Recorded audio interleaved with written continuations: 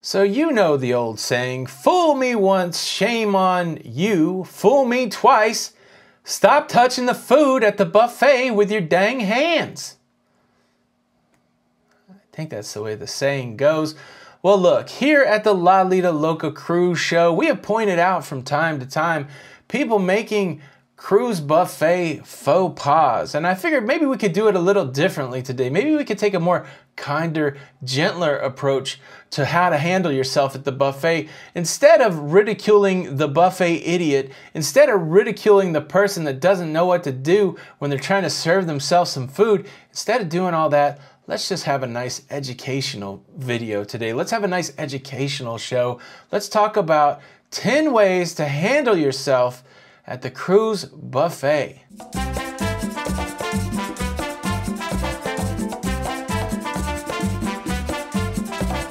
Hey, what's up everybody? Welcome back to the Lido Loca Cruise Show. Welcome back to another episode. I'm your host, Tony B. Let me be your guide into that cruise life today. Welcome again, and if you like that cruising content, please consider subscribing to the show with the notification bell on. That way you don't miss any of our new episodes. So look, from time to time, you're going to run into a person that handles a cream puff with their bare hands and eats it with their big open mouth over the buffet. It's going to happen. You're going to find people that take all of the fried fish at the buffet, and you're going to have people that touch bread and lick their fingers. You've heard all those stories in 2019. Well, here we are in 2020. How do we stop this buffet madness? Well, I have 10 tips for you today how to handle yourself on the cruise ship buffet. Tip number 1, it starts with hygiene. Make sure that you wash your hands before you eat any meal, and wash your hands especially before you eat your buffet meal. And on top of that, I'm gonna say take some hand sanitizer with you to the buffet, or know where the hand sanitizer station is, because not only have you washed your hands before you eat, but after you've handled the same tongs and utensils at the buffet as everybody else, you may want to sanitize your hands before you start shoveling the food in your mouth. Wash your hands and then sanitize post utensil handling. That's tip number 1. Tip number 2, make a buffet plan. Act like a general in the Great War, scouting out exactly what resources you want to gather for your dining pleasure. Take a walk around. It doesn't take any time. Before you even pick up a plate, have some sort of idea of what looks most appealing to you. I've seen this mistake many times. Somebody rushes up, they grab a plate, and they head off to the first station, and they run smack dab into the middle of the salad bar. And there you go, you're piling your plate up with lettuce and cherry tomatoes and half-sliced cucumbers.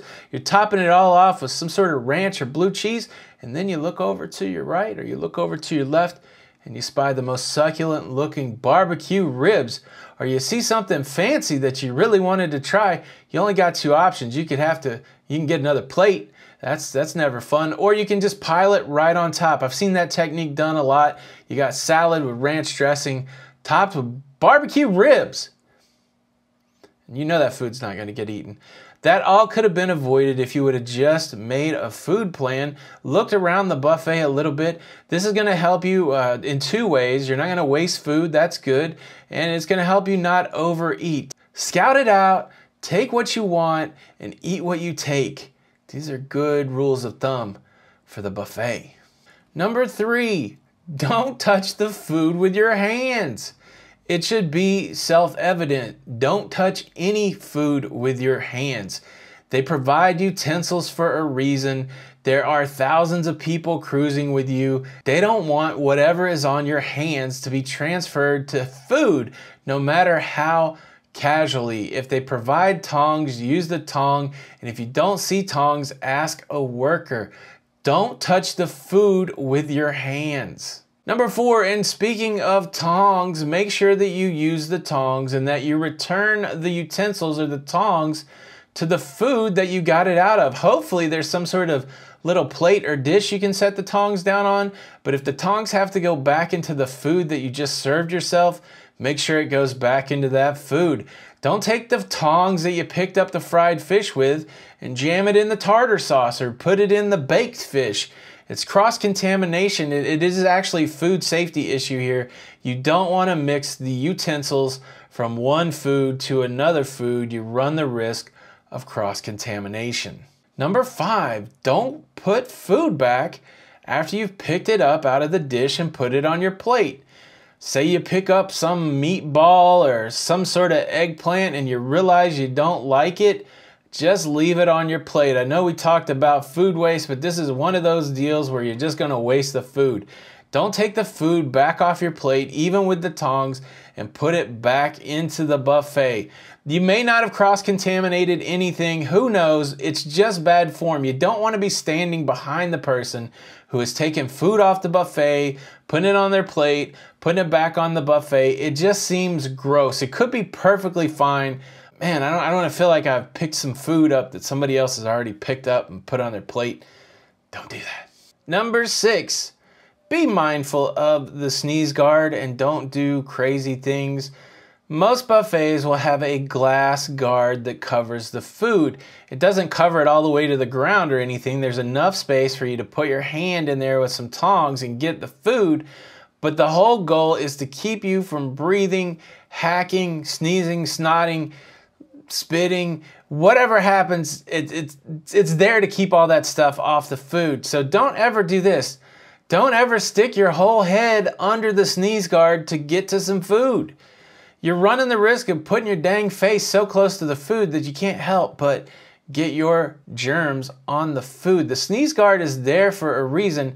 And look, it's not there so you can sneeze on it. It's really there to protect the food from any weird stuff that might be coming off of you. So just go under the sneeze guard with the tongs in your hand. Let's not get your whole body under the sneeze guard. I've seen it happen. If you can't reach something, there are staff members there that can help you get the food. Be wary of the sneeze guard. Number 7, and while we're talking about sneezing, yes, do not sneeze over the food. Just because the sneeze guard is there does not mean that the food is completely protected.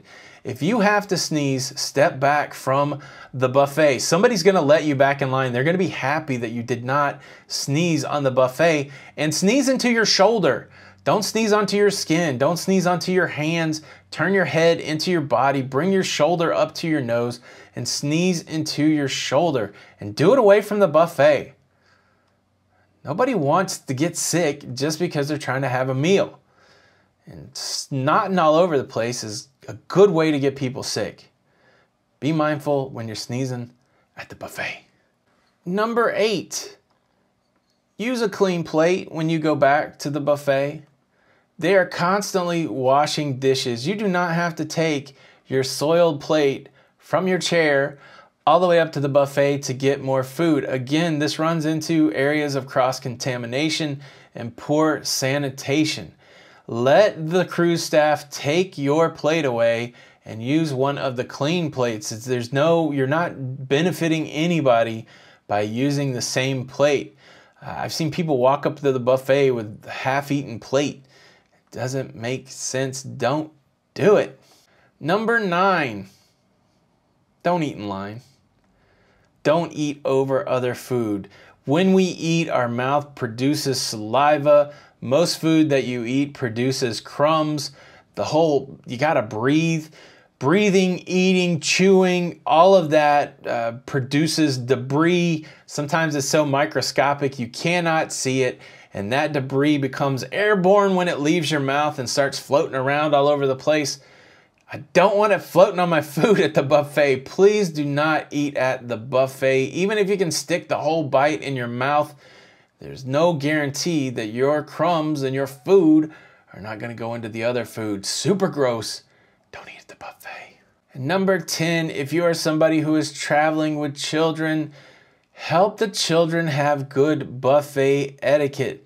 Kids don't necessarily know not to grab the food. They don't necessarily know not to sneeze wherever they're standing. There's so many things on this list that you gotta train up the children well not to do it. And so if you are there, if you're a parent in charge of a child and you don't think they know these buffet etiquette rules, go to the buffet with them, guide them, lead them into the future with your wisdom and your knowledge. There's nothing more frustrating than seeing some kid that's been abandoned by their parent grabbing food from the buffet, sneezing on the buffet, cutting line. It's super frustrating. I'm all for everybody cruising. I'm all for kids cruising. But some cruisers need a little more supervision than others, and those are usually our younger cruisers. And if that's your kid, it's up to you to make sure that they're doing the right thing at the buffet. And I got a couple bonus tips for you. And let me tell you, the second bonus tip, I wish I could have taught this to a person face to face because I was hot. But the first one, very simply, what do you do with your napkin when you go back to the buffet for a second round? I've seen it done a couple ways. A lot of times if you put your napkin in your plate, it signals to the service staff that you're done eating. If you put it off to the side, you run the risk of your napkin getting knocked all over the place when they're busting off your dirty dishes. An easy way to do it is to put your napkin in your chair. It signals a couple things. First, that you're coming back, and it moves your napkin out of the way when they're trying to clean off the table. That way you don't have to worry about your napkin falling onto the floor. Napkin on the chair is a good way to signal that you're coming back from the buffet, that you're not done. Now the second one, do not reach around another person to get food, or in this case, drink. I was on the Spectrum of the Seas last October, and I was in line for the Sweet Delicious breakfast juice, which was a hot commodity on this cruise. The staff could not keep it filled, and as I approached the breakfast drink, there was very little left, but enough for me to get my juice. I knew this for sure, and I stepped up and I was directly in front of the little spout where I was going to pull down and get my breakfast drink.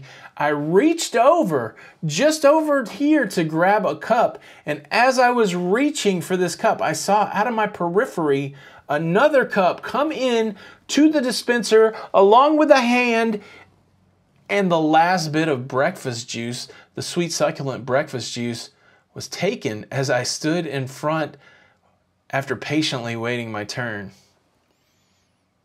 I was hot.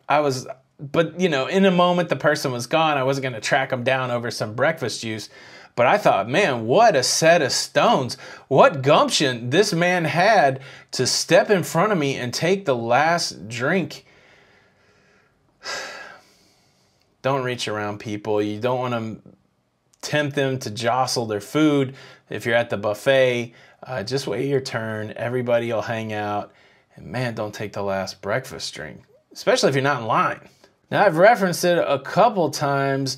The ladies that ate the cream puff over the buffet, you got to check that video out. It's a good one. I hope you learned something here today. If so, please hit the like button. This is Tony B with the Lido Loca Cruise Show. And until the next episode, we'll see you on the Lido. Bye.